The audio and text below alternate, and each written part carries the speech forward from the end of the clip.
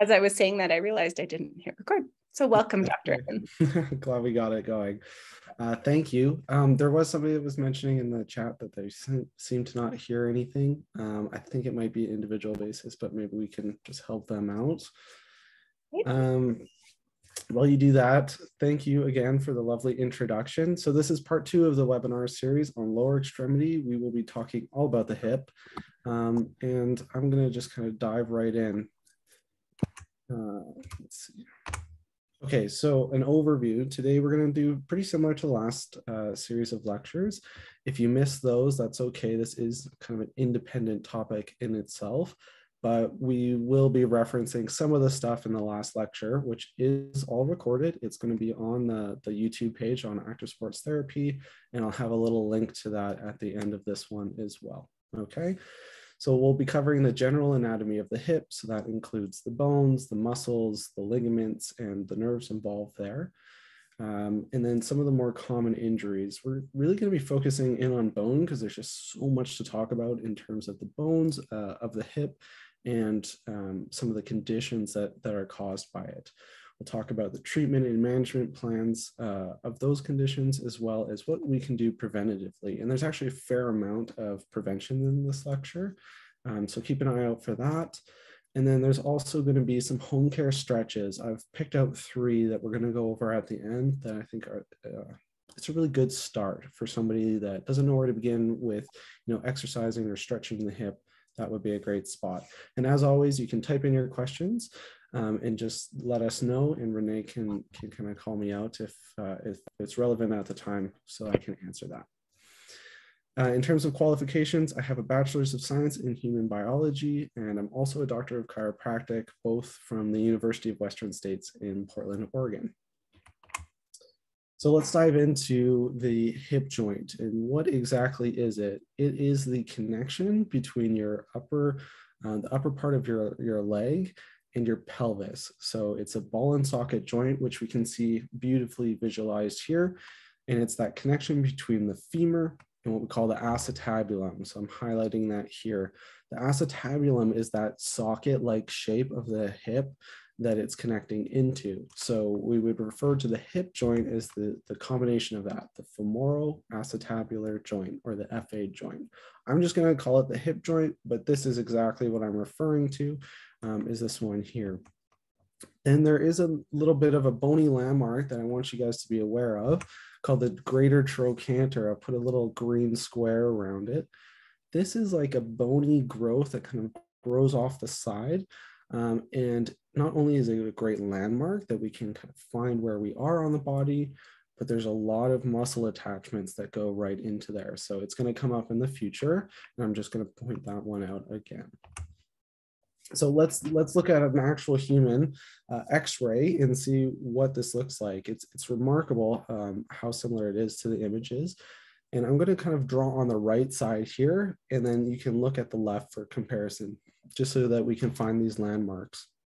So the first thing is I'm going to show you that acetabulum, so that socket that it's connecting into. So if I put this red line over top of it, this is the very base of the socket. And you can see that it has some depth to it. In fact, the lip of it is quite far up. So it allows the socket to fit in a couple of centimeters so that it's not easily getting dislocated. Okay, the head of the femur, I'm going to highlight in green, and you can see that it really fits in there very well. And there is a nice bit of gap between the 2 surfaces. Again, they're looking really smooth and healthy in this image, so that's really great. And it's a pretty uniform gap from the top to the bottom, which is also a nice healthy sign that we like to see. And then lastly, I want to point out that greater trochanter, that kind of bony bump that we see, this is the widest portion of the hips. So you'll see, even if we look up kind of at the top of the pelvis there, this is even wider than that. So this is kind of the widest part of our body, lower body, I should say. And it's kind of the defining feature of kind of that bell-shaped curve that we get. So if we go back to the images, if we add just a couple more layers on, we can see highlighted on the left image in red that there's some basically connective tissue components that surround the joint. And then even highlighted in blue, there's a ligament that comes straight out the end of the bone, holding everything in place. So basically, this is your connection and your movement between your pelvis and your lower extremity, okay? So I want to help people find this on themselves, and this is how we would do it, okay? So the surface anatomy, this person is pressing right where we would expect it. So the very lateral outermost portion of the leg, kind of near the bottom of the buttock. And if we look on the right side image, if we overlay a pelvis, you can see that that greater trochanter is sitting at the very widest portion of your hip. And it's basically right where that gluteal fold is coming across, okay? So if you want to find this on yourself, I'm just going to stand up if you guys can see me as well. So if you look at the side of your leg, the gluteal fold, kind of the bottom part of your glutes, you come out towards the side and you press in, it's going to be this kind of bony structure. You're not going to sink in a lot like down here. It's quite soft. But if you press right in, that is not the hip joint, but this is the greater trochanter. If we follow that more inwards, about halfway in the leg, that, which I'll highlight now, that would be the hip joint itself, okay? So I hope that gives people a bit of an idea of where this joint would be in your own body. Okay, so let's talk about some of the bony issues that we have. Well, one is bone shape. Sometimes bones aren't formed quite in the correct manner. Sometimes the angles are different between people. So for instance, if we drew a line through the head of the femur like that, and then one through the shaft of the femur, there is an angle and a relationship there that varies between people. It's not always going to be exactly the same, and this can lead to variations. So we'll talk about that. Two would be bony changes. So over time, bones can basically degrade a little bit. Most commonly, we're thinking about something like osteoarthritis, also known as like the wear and tear of a joint. That can lead to bony changes. So here you can see they've kind of highlighted in red where you might feel pain due to that. So we're going to discuss that. And then third would be something like a breakage. Now, it's not, unfortunately, it's not too uncommon to actually break a hip. And it does have some serious implications. So we're going to talk about breaking your hip as well. So one, let's start with the bone shape. There's something called a Q angle, and we're going to discuss what that means for us. So the first line that we would draw would be right through the bottom of the leg. If we just drew it straight up and down, we get this line I'm highlighting in solid red. And then if we were to measure the angle that the femur comes off of that line, which I'm going to highlight again, the angle between that is what we call a Q angle, okay? Now, typically this is sitting somewhere, 10 to 15 degrees or so, but sometimes it can be even more than that. And if it starts to approach 20 or more degrees, we're looking at something called genuvalgum, more commonly known as knock knee, right? So this is typically seen in children, probably younger ages, somewhere in 4 to 5. You might start noticing this in your kid. And for the most part, it's self-resolving. If we just continue to watch and monitor, the kid will tend to grow out of it before the ages of around 8. If you still have a significant amount by the age of 10, then there would be considerations of trying to provide some sort of intervention, whether it would be surgery or casting or bracing, what not. But for the most part, self-limiting, and people will resolve this. But it is just one more way that we can measure the angles of the bones, and it can basically result in a condition like knock knee. Okay. There's other genetic conditions. This one is called osteogenesis imperfecta, basically bony growth that is imperfect. And it is a genetic condition passed down. And in some cases, there's about 19 variations. Some of those variations can unfortunately be fatal. But you can imagine, the connective tissue in this case is not forming correctly. They're missing a genetic component that allows them to make stronger bones. And the brittleness of their bones allows them to kind of bend and warp. And you can imagine this femur should be fairly straight, right? And it looks really quite curved. The image on the left is from a front to back view. So you can see it's really bowing to the right. And then the image on the right would be kind of from the inner to the outer side of the leg. So it's bowing quite a bit forward as well. This makes it very difficult to stand on, to apply any stress. And if you did apply too much stress, you can even break it. I've heard people with this condition, even just stepping off of a curb, trying to get to work or something, that much of a gap can be enough to cause a breakage. And I remember actually one of my professors, they said that they had a student with this, and by the time they had hit undergrad, they had broken 17 plus bones. So depending on the various form, bones aren't forming quite in the shape that we would like. They're more brittle and a chance of breaking them. Okay, so 2 other bony issues that we might encounter. Osteoarthritis. Okay, this is probably the most common form of arthritis that we'll see in our clinic. And basically what it is the wear and tear of that joint. So on the left, you see that the femoral head should have this really smooth, it really does look almost white in the body. And it's a very smooth cartilage that allows the hip joint to move without restriction. Now, if this starts to wear down, whether it's from excessive activity or injury or just over time, we get bony growths underneath, and these can narrow the joint down, they can rub into each other, they can cause stiffness and pain, even swelling in the area. So we basically start to shift from the left image to the right.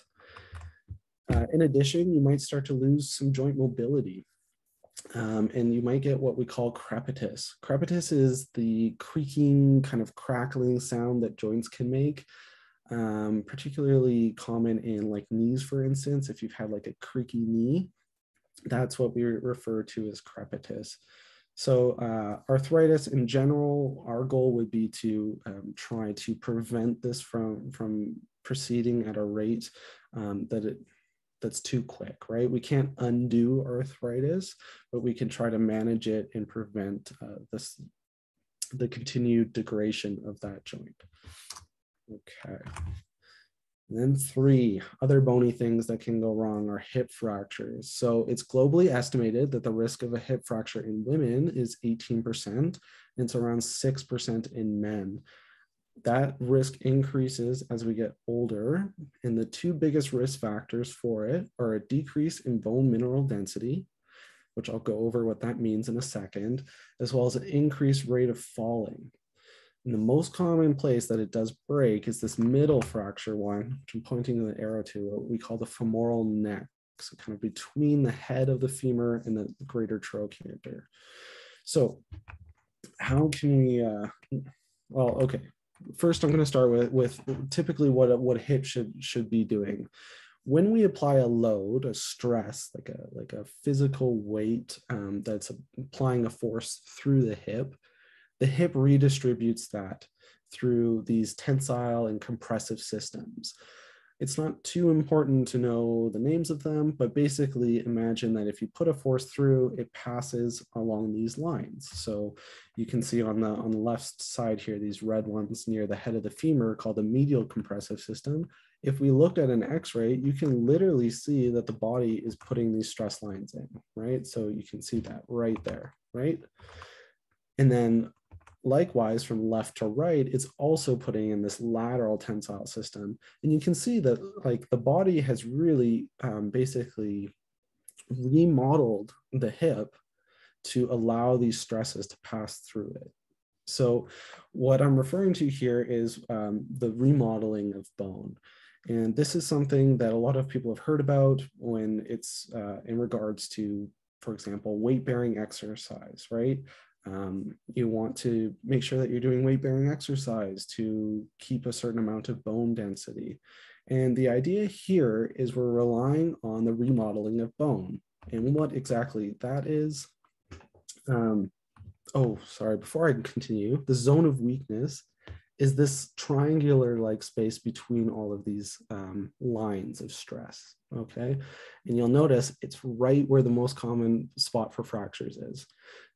So making sure that we remodel the bone correctly to handle all the stresses we put on it is important. And that remodeling process follows what we call Wolff's Law. So the bone will adapt in response to the demand we place on it. So that's where the idea of weight-bearing exercise helping your bones comes from. If we were to apply a stress, so for example, on this right image, a compressive force right to the top of that bone, and the bone's curved, then we're going to have less of a stress on the outer side and a bigger stress on the inner part of that curve. So what our body does is it gets that signal and it says, well, we need to start putting more bone down on the inner part of this curve. There's too much stress here. And then what it does is it puts more bone on that inside and it takes away a bit of the bone on the outside. And then it remodels it so that when that force comes a second time, the weight is evenly distributed, equal forces on both sides of the bone. And the way that it's doing that is it's signaling these cells, which I'm kind of outlining on the left here. Osteoclasts go in and they kind of eat up and they chew a bit of that bone out. And then we put osteoblasts there and it rebuilds that bone and it remineralizes it. So it's this constant give and take of rebuilding based on the stresses that we give bones, which is why they suggest weight-bearing exercise to apply a light stress to cause this system to take effect. This leads me to bone mineral density. So in a typical bone, what we would expect is this kind of image on the left. A couple of these air pockets evenly distributed throughout the bone, and a lot of these little interconnecting bridges. So anytime there's a force, it travels through all of these bridges and it supports itself. As we start to lose density, these bridges become more and more sparse, and the air pockets are getting larger and larger and larger. And any amount of force that you apply through them might be more likely to break now because they're going through less bridges. So how does bone density change over time? Well, it's really related to our age. So we can see on this graph here, the time we're in our 20s, really our late 20s and our early 30s, that's pretty much peak bone mass for both sexes.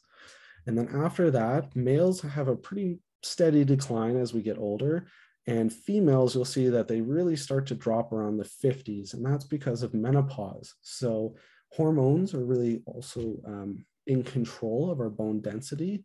And as women go through menopause, the hormonal changes lead to a pretty significant drop in bone mineral density, which is in part why before the risk of a hip fracture is significantly higher in females, particularly as we get older.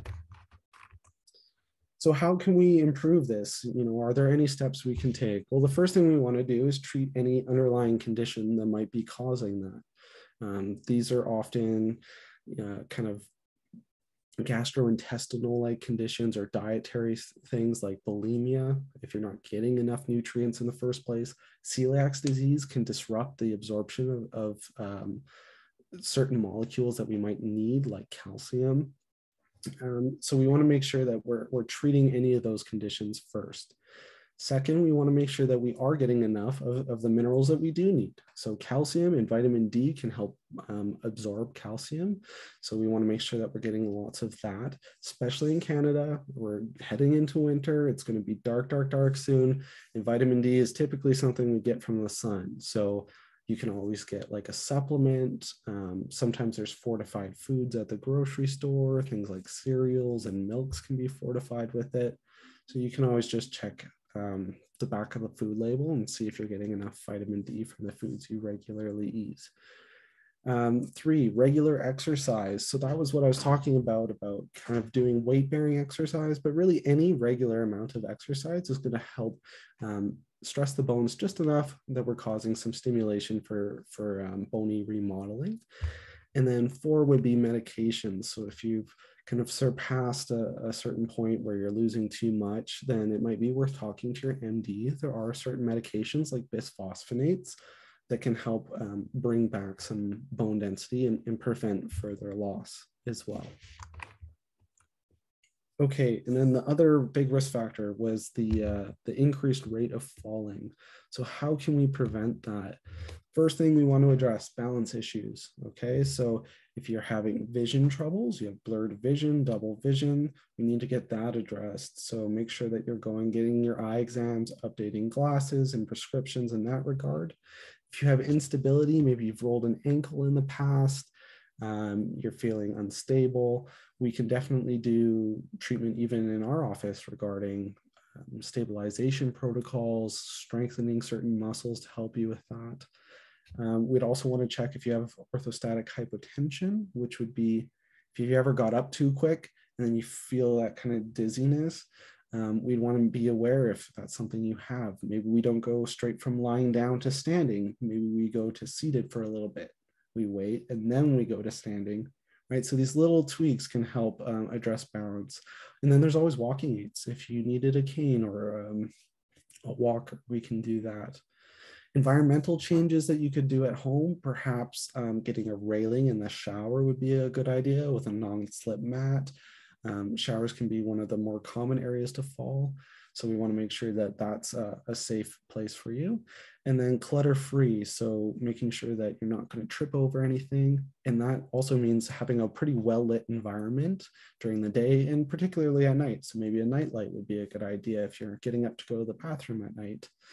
And then 3 is to understand that, you might need help. So if you need regular visits to your doctor, make sure that you're booking those. If you are to the point where you might need assisted living or maybe just help on occasion, make sure you're reaching out to people in your social network to make sure that that's happening as well, because we really want to prevent falls as much as possible. Unfortunately, once you fall once, the risk of falling tends to compound itself. It increases over time. So anything we can do ahead of time to be preventative is really, really good. So that was a lot on bones. We're going to jump into ligaments now, and it's not a whole lot.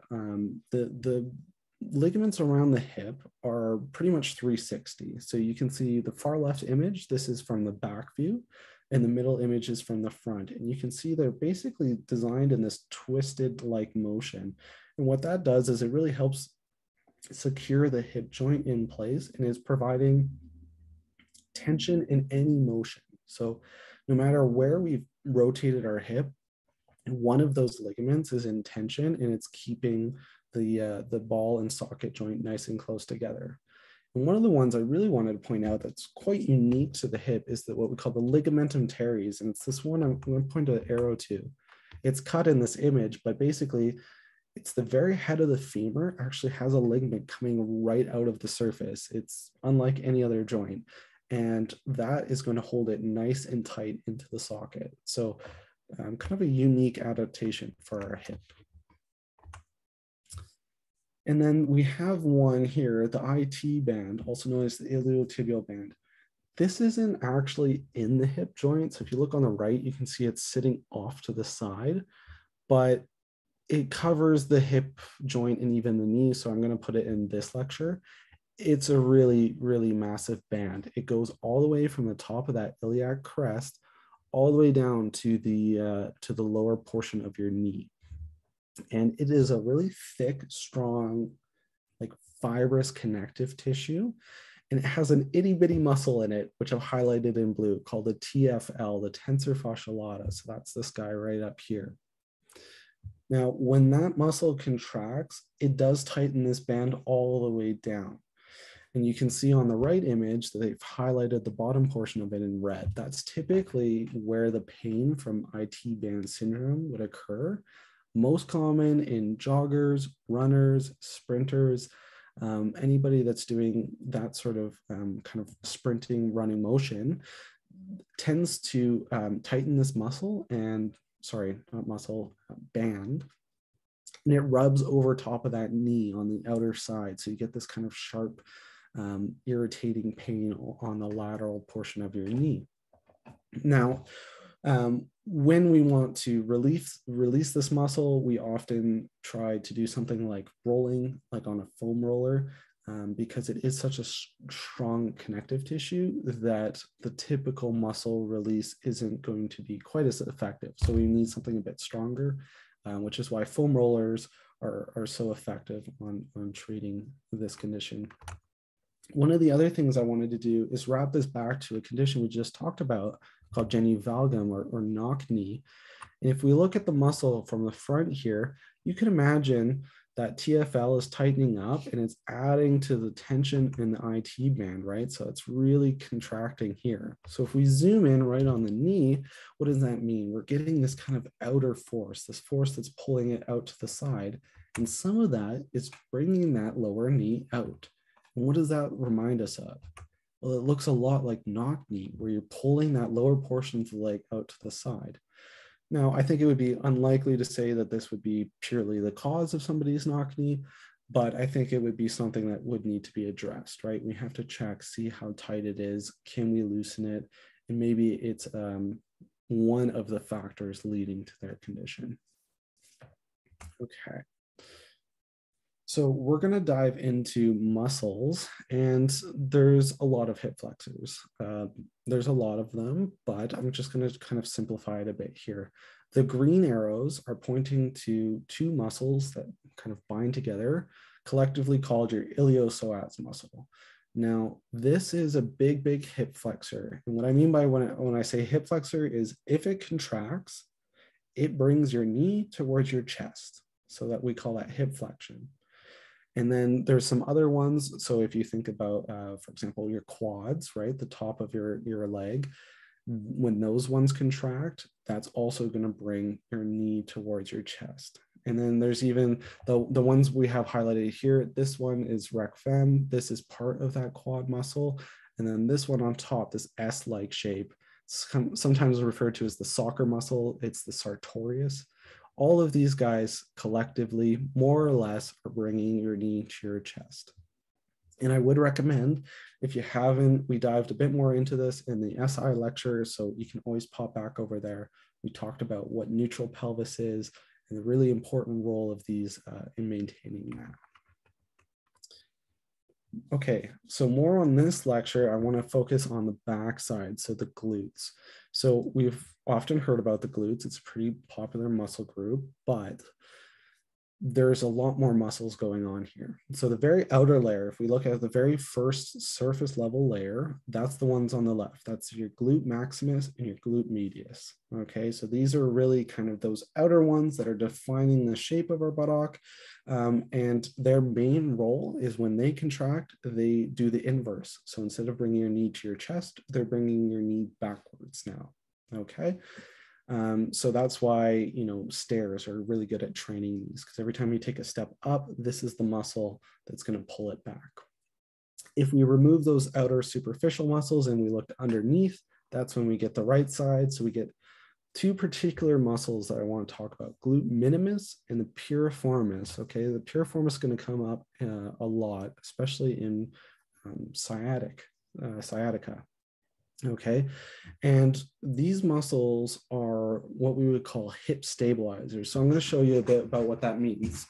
So if we were to take a step, like if we were just to hold our body and just stand on one leg, the reason that my pelvis doesn't shift down is because that glute minimus, glute medius, and piriformis, they're all holding my hip at a proper level. Okay, so for example, if I were to walk towards you and I take a step and I lift off, I'm not sinking down because these are always holding my pelvis in a correct horizontal position. And then when I step off, I don't sink down here. I keep my pelvis up. And it basically helps us maintain a pelvic neutral plane. Okay. So these muscles are constantly firing, and I get it a lot when I kind of dig in here. People go, why are those so sore? Well, they're firing all the time. Every time you're doing an exercise, even just walking, they are constantly working to keep your pelvis neutral, okay? So if we look at where these muscles attach, it goes all back to that very first one I was talking about, that greater trochanter, this kind of bony bump. It's basically the attachment point for 6 or 7 of these muscles in our glute area. Okay.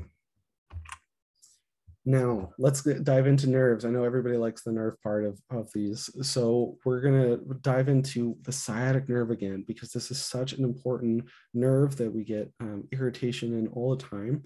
So this is just a reminder, the sciatic nerve gets all these different nerve roots from different levels, L4, 5, S1, S2, and S3. So that's all these different colors, and it forms this big one I'm highlighting in red, right?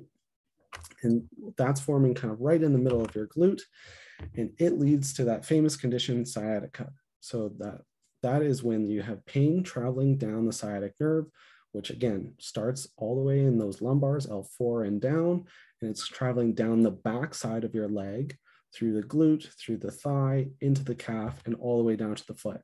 So if you get irritation, it can be from any of the following. It could be nerve compression from a muscle that's too tight, bony pressure, a herniated disc, even chemical irritation. If you fell on it and it gets swollen and the chemical markers are being released, that's enough.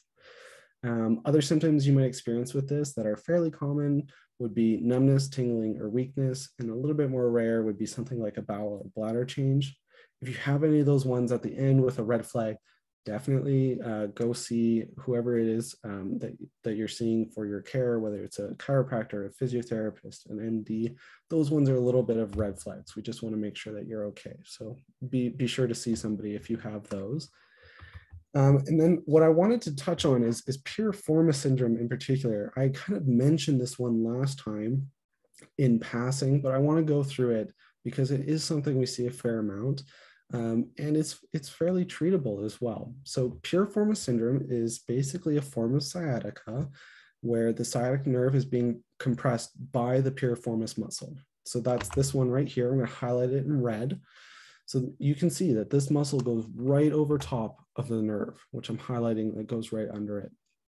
So if we were to press on that muscle, or if I were to get you to contract it or try to maneuver that muscle, it would likely reproduce your symptoms if you have piriformis syndrome, because any amount of pressure is going to build up on that nerve underneath, and you're going to get the symptoms, right? Whether it be pain down the leg, numbness, tingling, you name it, okay?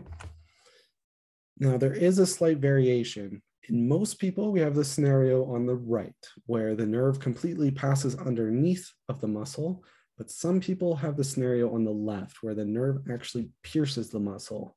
This is less common, but we do believe that people that have part or the whole sciatic nerve pierce the muscle are more prone to getting piriformis syndrome. Because you can imagine anytime that muscle contracts, it's not really a question of if it compresses the nerve, but it does compress the nerve, right? So we, in that scenario, we are suspecting that you're more prone to it, and we would want to make sure that we're addressing, stretches to keep that muscle as loose as possible. Okay, there's no way for us to really know that without really getting in there to look. So it's more of a kind of an after the fact finding, but something to be aware of for sure. In terms of treatment, there's lots of things that we can do for this, and I'm going to touch on that here. So the first thing to always do is identify which of those tissues is being injured, okay? So we talked about bones. So that would be kind of, is the shape of the bone, is the joint okay? Then we had the ligaments on top of that, we had muscles, and then we even had nerves, right? So the first job is which one of these structures and which one of these tissues is irritated. And then from there, we can use some of these other tools to treat that. So adjustments, chiropractors are probably most known for adjusting. That's when we're contacting either side of that joint and giving it a corrective push in the right direction. So if it's out of place, we're correcting the position. If it's not moving enough in a certain way, we can correct that. And it's pretty common to think that chiros only work on the back. We do adjust extremities as well. So I can adjust hips and knees and ankles and you name it. I can adjust almost every joint. So that's definitely something that we would consider.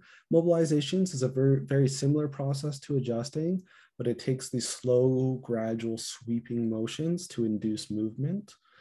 And then we would want to address posture and biomechanics. So for a lot of people, I get a lot of office workers. It's pretty common to see people with hip pain from prolonged sitting, for example. So we would try to address, can we get you to stand regularly? Can we consider a standing desk for part of the day? Can we take little micro breaks?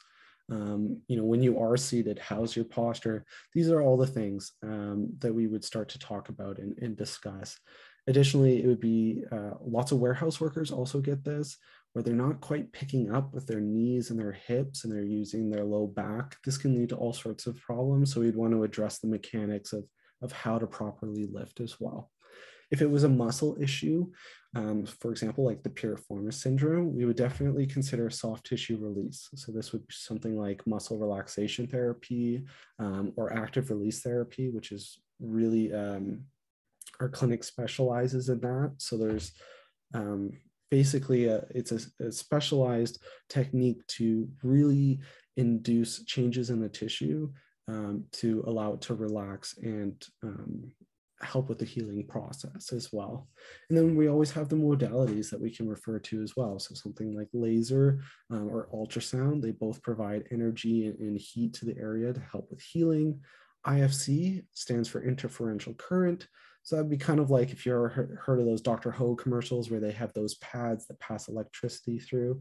It's kind of like a really high-end version of that. And then there's also game ready. So if it was more of like a recent injury, like a sporting injury, we might want to bring down the inflammation. We would use something like game ready, which is kind of like an iced sleeve that we would put over top of the injured area.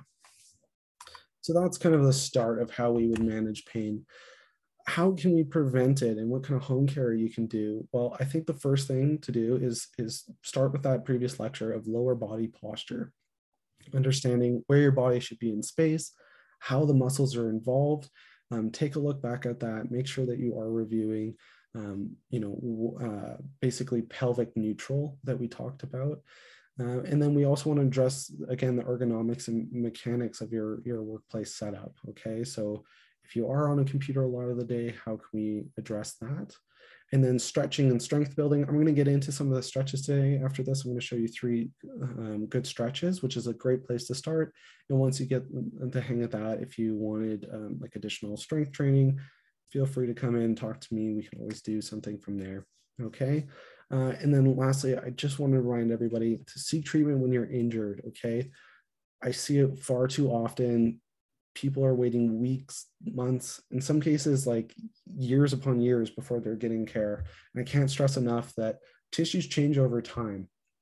And the longer that we're delaying treatment of that tissue, the harder it is for us to get at some of these tissues and revert back to kind of a healthier position in a healthier overall setup. Okay, so if you do have an injury, please seek care as soon as you can. Okay, so let's dive into some of the stretches. The first one is called pigeon pose. I put this one in here particularly for that piriformis syndrome. This guy gets right in there. It's a great yoga stretch.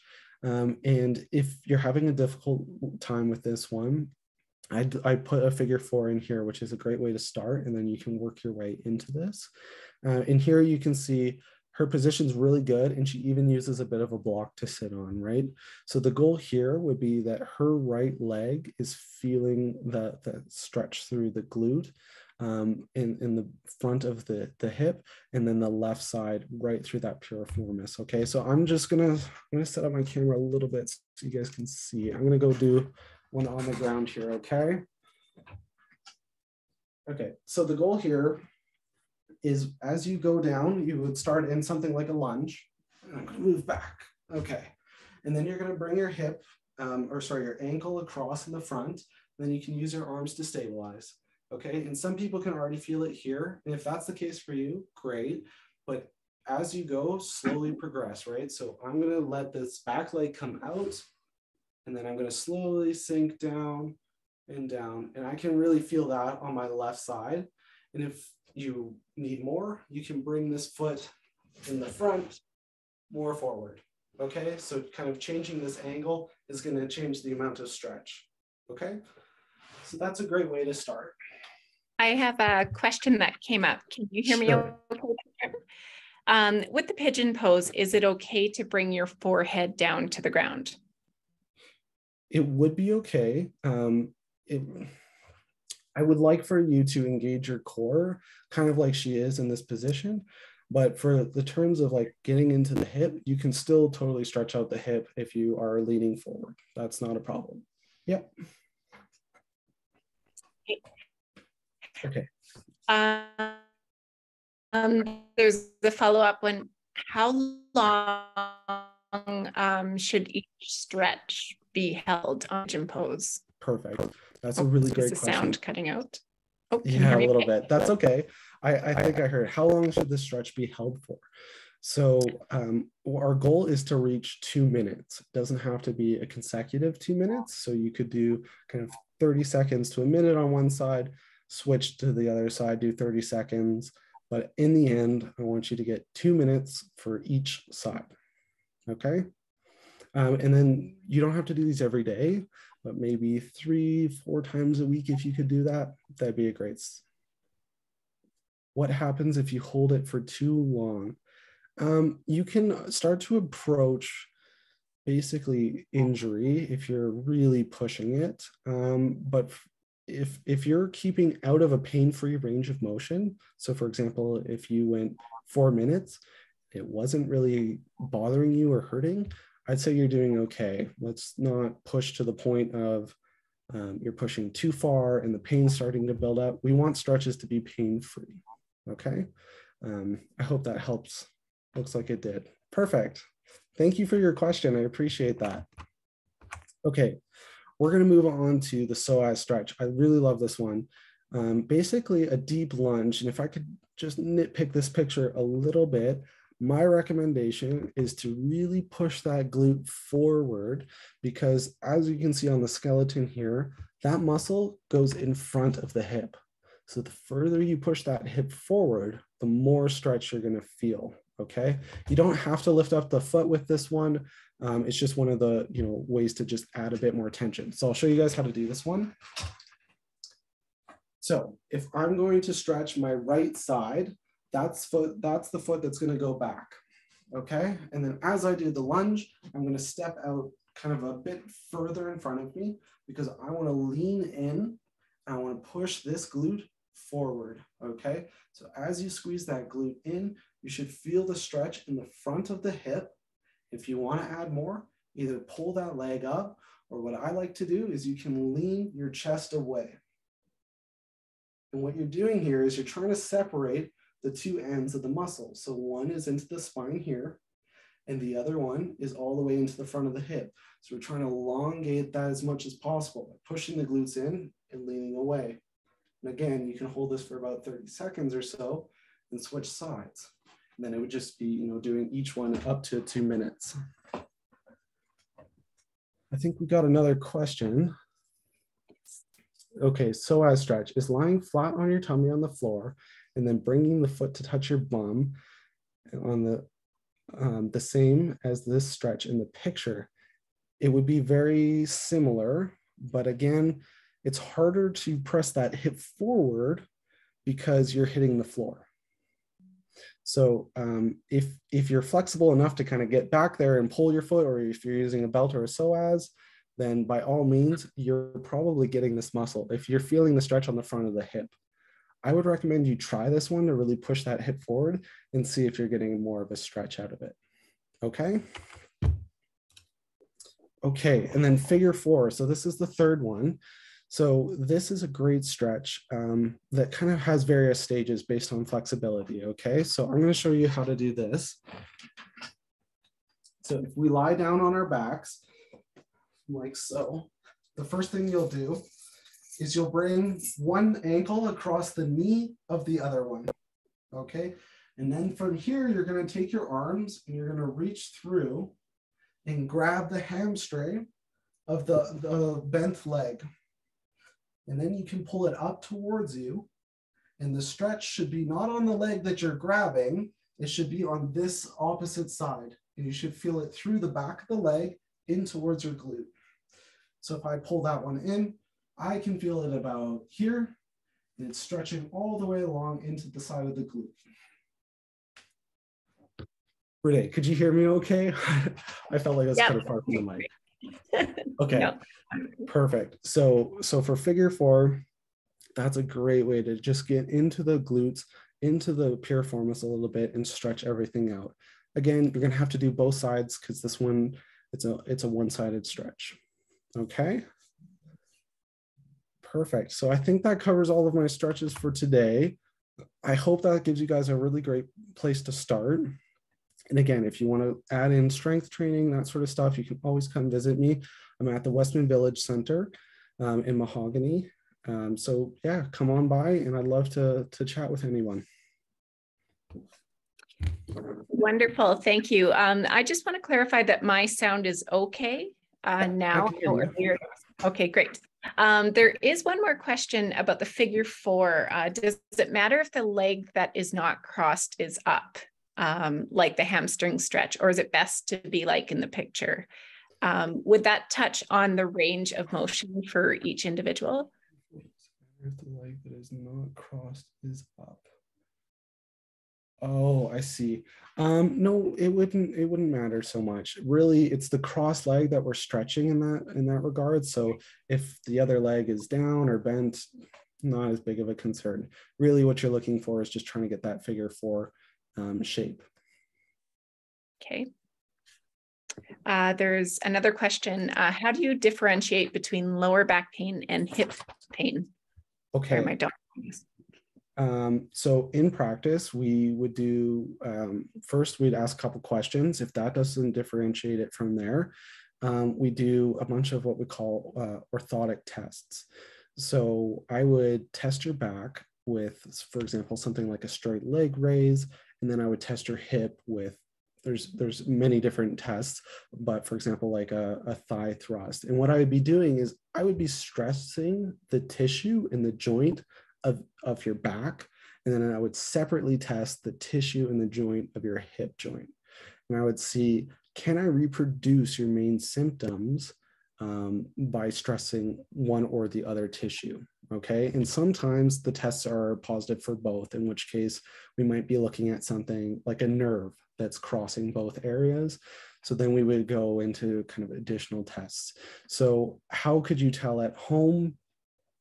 I really recommend that you do go see somebody for that and just get a professional opinion on where exactly your pain is coming from. I don't really want to say one thing at home because there's a lot that goes into it. So yeah, that's how, as a doctor, we would assess that. That's great. Thank you so much. Are there any more questions? I'm not seeing anyone quite yet. In the meantime, I will mention that Dr. Evan Steinke, you have 2 more webinars coming up to round up the year. In November, we will be talking, or Dr. Evan will be talking all about the knee. And December, we're looking at ankles. The dates aren't, you'll be able to find the dates in the newsletter. And then you want to sign up separately for each one. So when the newsletter comes in your inbox, sign up in November for November's and December for December's. I think that is all. I'm not seeing any more questions. If you have any further questions or would like that personal assessment, be sure to call AST Westman. Dr. Evans put the information on the screen. There will also be a follow-up email with the links to make an appointment if you're so inclined. We also will be sharing the YouTube link for last month's lower extremity lecture in the email that will be coming. If you've missed that, you can go ahead and watch it at your convenience. I think that is all. We want to say thanks to everyone that joined us today. Yes. Your time and attention is something that is not taken for granted, and we truly appreciate the support. Dr. Evan, thank you so much for all the content and information. Thank you. dedication. Definitely, these webinars have been fantastic. Yes, and I wish everyone a wonderful night. Yes, thanks for coming, everyone. I appreciate it. Thank you. Good night. Bye. Thanks. Bye, everybody.